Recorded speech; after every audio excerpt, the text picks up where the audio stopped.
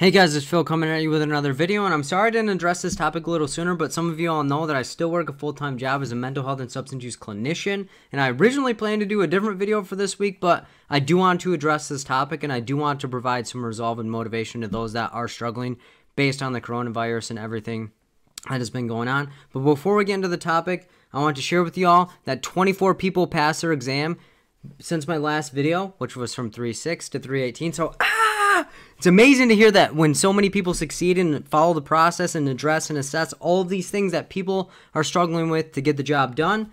And these are the people right here. So, Michelle K, Tanisha A, Jordan A, MT, Melissa M, Christina E, Kate D, Levon P, BC, Tillery R, Brittany L, Avrium S, Karen P, Patricia A, Michaela H, Sarah M, Diane M, Kim CS, Charles W, Teresa S, Lori B, Erica B, Shelby B, and Rachel W. Congrats to those people. And I know not many people are going to be taking their exams because no one's going to be taking their exams. But if you see this video after the ban is lifted, send me an email at berda24@gmail.com to tell me that you passed and you want to share your experience as well. If you want to rock with me, the study groups that are coming up are as follows. 322, DSM-5 Children. 329, Research, Program Evaluation, and Program Development. 45, Human Developmental Theories. 412, Community Interventions. And if you want information about those study groups, send me an email at berda24@gmail.com. If you want to connect with me on Facebook, the page is Fill in the Gaps. If you want to check out my podcast, it's also Fill in the Gaps, and that is on Google Play, iTunes, and Stitcher, as well as you can check it out on Buzzsprout. If you're interested in individual tutoring, I still am offering individual tutoring to help with practice questions as well as content review. If you want information about that, send me an email at berda24@gmail.com. Comment down below your thoughts about this topic and how it's affected you or what you're taking from the experience. Subscribe to my channel if you have not already, so that's down below. And if you want an email notification every time that I upload a video, hit the bell next to it, as well as give this video a thumbs up, which is next to the subscribe button, to let me know that you guys like it and are enjoying the stuff that I'm producing and the energy that I'm bringing out. So, some of y'all may be like, what the heck are you talking about, Phil? And as some of you all know, as of yesterday, the ASWB, which is connected to Pearson Vue, and Pearson Vue are the people that proctor the exams, the Masters in Clinical Exams, are not letting people take their exams until April 16th, if not beyond. And you're like, Phil, where in the heck did you find that information? And I found that information at the following link. So let's understand what's going on. So effective 3/18, ASWB is not going to be hosting exams and letting people take their exams. Why? Because Pearson Vue is the people that are proctoring it, and it's suspended until after April 16th. And some of you all may be like, Phil, we already know this, but I do want to provide the result because some of y'all do not know what's going to go on, but it's allowing you to cancel it and is not charging you a fee. And you're like, Phil, but my registration is about to expire and all of these additional things. The ASWB is going to be waiving that $30 fee that you would normally have if you did not cancel within a certain amount of time. So they are going to allow for you to register and take the exam again without having to pay for that additional registration fee. And if you need assistance, send an email at this email provided, candidateservices@aswb.org, and then include all of the information. So I know some of you already know this, but some of you do not know this. So if you had an exam, Pearson Vue is likely going to reach out with you and tell you, hey, you need to change your exam based on the fact that we're not letting people take the exam until after April 16th. If your exam is after April 16th, you're in a good boat and you're in a positive field of what it could be looking like at that given moment. So I just wanted to provide that out. But the most important thing, and the thing that I love doing the most, is providing, what the heck should we do about it, Phil? I was preparing to take my exam at this time and doing all of these extra things, and I was so excited, I was so fired up, and I need something to get myself back going. That's what I'm here for, because I was sitting here and the first time that I found out, because some of y'all reached out to me, and I appreciate y'all for doing that, and said, Phil, the world is ending because my exam was supposed to be X amount of date, or now it's changed and all of this stuff, and I'm here to provide some information and some motivation to get the job done and get yourself back going. And I'm not just here to say, like, do whatever works, man.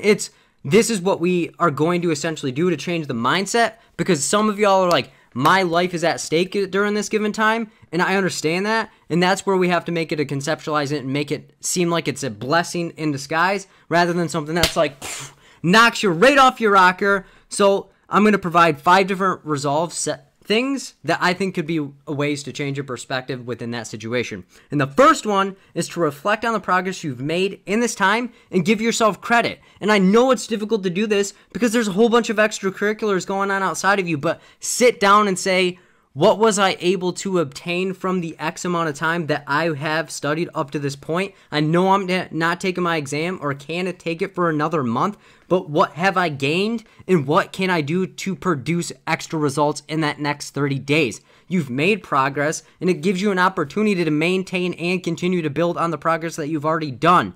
It is a difficult task to say, I tried and put everything into this and I don't know what it's going to look like, but it's not like the information is lost. You still have the ability to operate and progress, and you need to give yourself credit for being able to do that and being prepared. And I always tell people, be ready to take the exam whenever, but it's already determined that it's going to be after this X amount of time. And for some of y'all, this is like, man, this is a breath of fresh air. But some of y'all are like, man, I've been grinding. I'm ready to attack this thing. But give yourself credit for being willing and able to and develop that routine to get yourself to that position. But know and prepare in your mind that in the next 30 days, I'm taking it. So I'm taking it regardless of this, but I need to start focusing on what I've done, what worked for me, what didn't work for me, and it gives you that extra wiggle room to say, what and further can I do to progress the situation? So that first one was to reflect on what you've done, what worked for you, what didn't work for you, and give yourself credit for being able to reflect on that, as well as for what you've done up to this point. It's not lost. All those hours you put into it are still in your noggin. They're still in the routine. Why? Because muscle memory is a thing. Because when you do an activity over and over and over and over and over and over, you did not lose that experience. You're staying with and for that situation and getting that out of what you needed. So stay in that process and say, I've gained X amount, but now in the next 30 days, I am going to dig deeper than I ever have because I know my exam date's coming up. I need to be so ready for that at 4/16 that I'm going to be hitting it. I'm going to be nailing the grind as hard and as heavy as I possibly can, but giving yourself credit throughout the process and not letting it be a detriment into your situation, but more of a blessing of allowing you to be able to operate and progress in your situation. So having that positive mindset, because positive results and positive energy and all of those things are mixed together. So the more positive thoughts and positive energy you project out, the more likely you'll have positive results.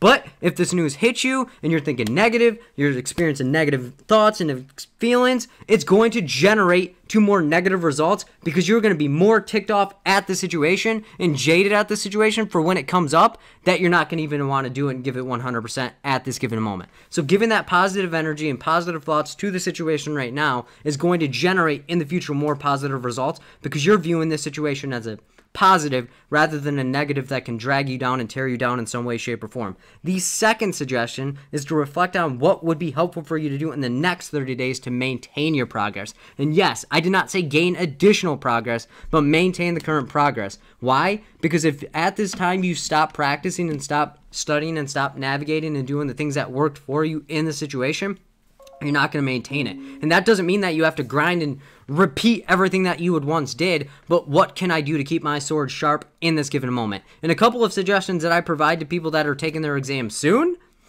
and I know the exam, you can't take it soon, but in the next 30 days is continue hammering the questions, but don't overload yourself with information or questions because that is going to seem so overwhelming and detrimental, and you're going to get exhausted and feel burnt out, and your energy levels are just going to dissipate away from you at that given time. So you need to sit down and say, what can I do to keep myself excited, positive, and being able to willing to keep that motivation and train going and putting effort into something that I don't even know when the results are going to come.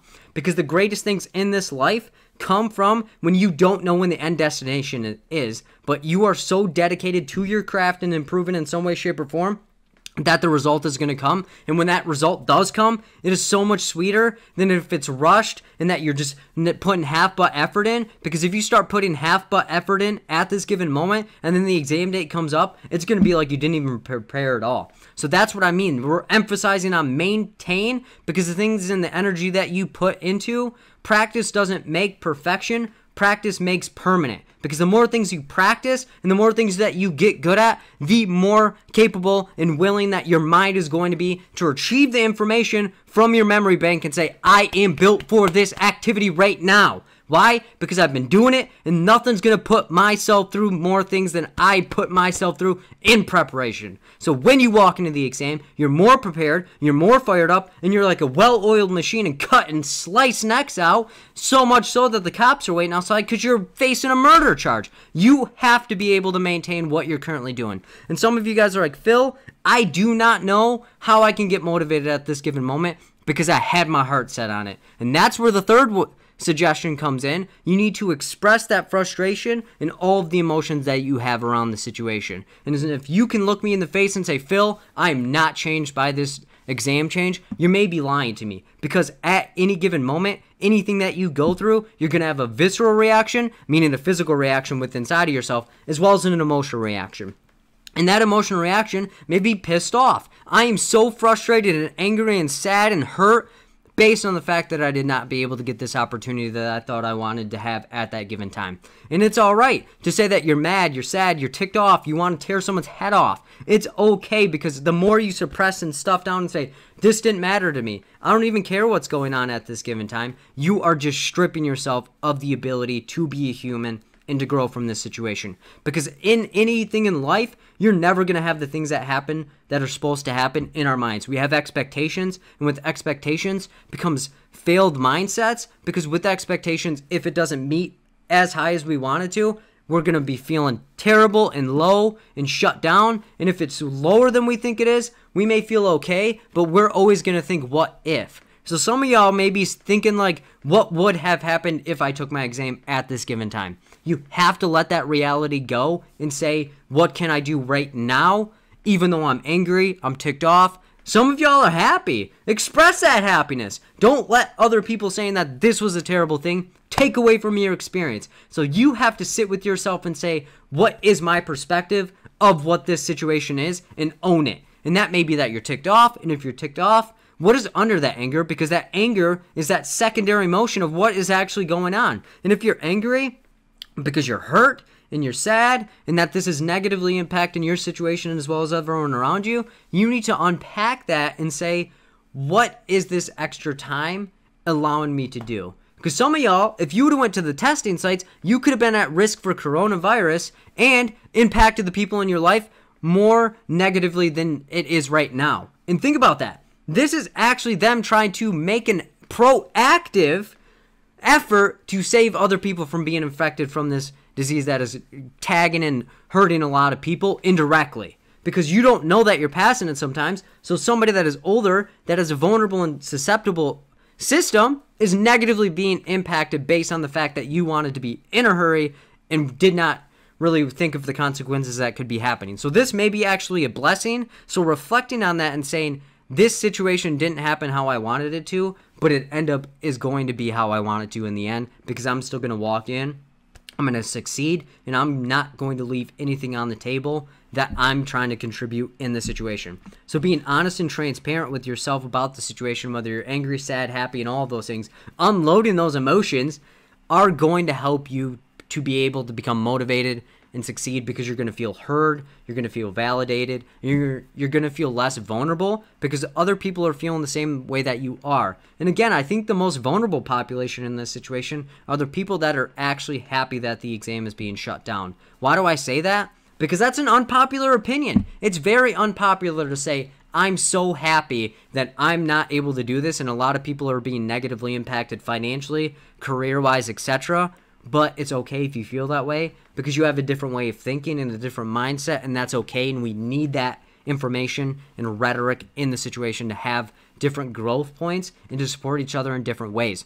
So if you're feeling unheard at this given time, find some place and community that will have you give a sense of being heard in some way, shape, or form, because we all need to be heard and recognized at this given time to help ourselves get to the next level in some way. The fourth suggestion is to take this time to relax and recharge yourself for the next month. And what do you mean? You just told me I have to throttle down, I have to plan, I have to reflect. And what do I mean by relax? I just mean do not beat yourself up, or do not get so riled up and stressed in this situation that you take away from your authentic self of who you actually are.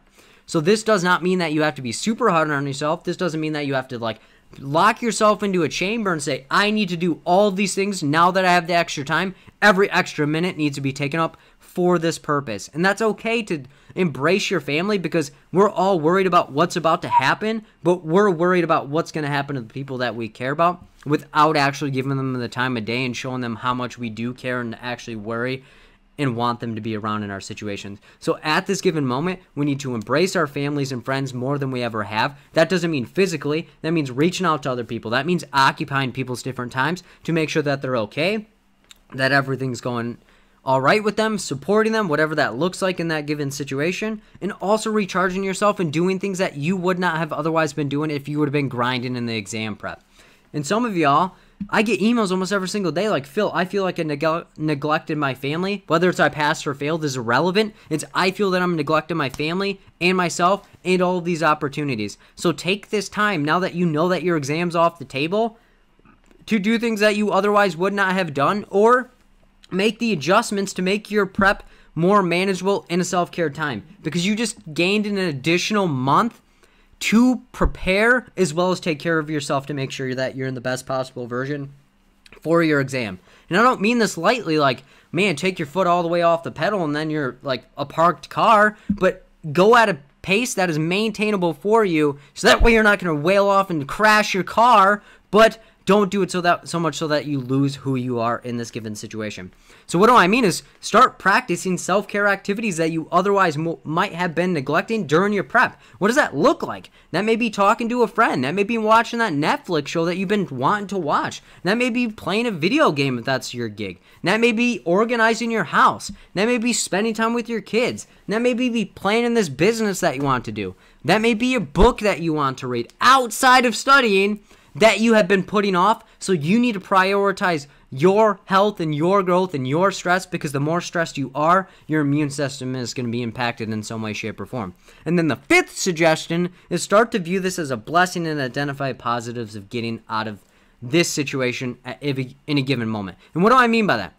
Start identifying the different positives within your life, whether that's your health, whether that's the extra time you get, whether that's how positive you've been, maybe that's how many things that you've done for other people, maybe that's that you have people that are supporting and checking in with you, maybe that's clients that are still showing up, maybe that's you doing additional things in your life that you might not have otherwise done, or it allows you to reflect on your life and say how blessed I am that I'm able to navigate and have all of these different things going on within my situation that I may not have otherwise been able to get done at this given time. And again, the positives are very plentiful, but the negatives are on the forefront, and we have to get past having the negatives on that forefront and telling us what we need to do at this given situation. And this is a very, very detrimental situation to some people, but to those people I say, please continue to know that the more faith that you have and the more trust that you have within the situation, the easier it will be to let go and allow for the situation to happen, because at the end of the day, what is supposed to happen is always going to happen. We as humans want to make sure that we have as much control in our given situation, and this entire virus and this exam being rescheduled has taken that control, and we need to admit and say we don't like being out of control, but some things are better off not being within our control, because they yield better results than if we would have got what we wanted at this given time. And something I always ask people is, if you would have gotten the opportunity that you would have been receiving based on passing this exam, or maybe you don't even know that you would have passed this exam. Let's say that this month is saving you from walking into the exam and actually failing it. Because if you failed this exam, what negative things could come about in your situation? Because I know deep down some of y'all did not think that you would have actually passed if you would have been able to take the exam sooner than you would have done at this moment. So you need to be honest with yourself and reflect with yourself and say, what is this actually mean for my situation, and how much better off I am for them being able to postpone the things. And trust me, I'm not happy that they're postponing the exams. I had a lot of people that have been repping and rocking with me that wanted to take their exams and get their results. But to those people, I just want you to know, I feel deeply in my heart for y'all, man, because I know what it feels like to pass the exam. I know what it feels like to be anticipatory and want to take it, and that dread and be like, ah, and that pent-up anger. But every single time that I've been angry in my life based on situations that I didn't think were going to actually be blessings, they end up turning to being the best things in my entire life because I was able to learn lessons from them, and I'm in a better spot than I've ever been in based on negative things in my life. And that's just to say, like, be blessed to have what you have rather than what you think you should have in your situation, because at the end of the day, we always will achieve the things that we are supposed to achieve and to conquer the things that we're supposed to conquer at our given time. And to summarize the list for y'all, because some of y'all are like, Phil, you talk too darn much, it is to reflect on the progress you've made and give yourself credit for the things that you've done. The second is to reflect on what would be helpful for you to do in the next 30 days to maintain your progress. And the third is to express the frustration and emotions you may have around the situation. The fourth is to take this time to relax and recharge yourself for the next month. And the fifth is to view this as a blessing and identify positives and more things that you can get out of this situation. And if you've made it to this far in the video, please hit that thumbs up button. Hit the subscribe button and the bell next to it to get a notification, as well as know that there's going to be a free question and answer study group this Saturday, 3/21 at 7 p.m. Eastern Time. I'll post another video as well as post on my Facebook page. And again, that's Fill in the Gaps, because I want to hear from you guys. I want to support you guys as much as I possibly can, as well as I'm going to be bringing back multiple people that have passed their exams to explain their situations to y'all of how they did it and what they found most helpful in their situation. And again, if you have any questions or need anything from me, y'all, my email is berda24@gmail.com. I appreciate you guys more than you ever know, and I wanted to address this for you guys. And if you need anything or want anything from me, just let me know. But take care of you guys' self, take care of other people around you, and know that we're all in this together. Take care, guys, and I'll see you in the next video. Peace out, guys.